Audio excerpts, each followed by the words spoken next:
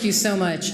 I was born and raised in this state and honored to be the Attorney General for 8 years. And during that time, I had the opportunity to sit down and hear the stories of some of the most vulnerable members of our communities, from women and children who were sexually exploited, to families and seniors who were defrauded by banks and notarios, to victims of domestic violence. And I made it my mission to ensure I was fighting for every single one of them, because we can't tolerate leaving anyone behind.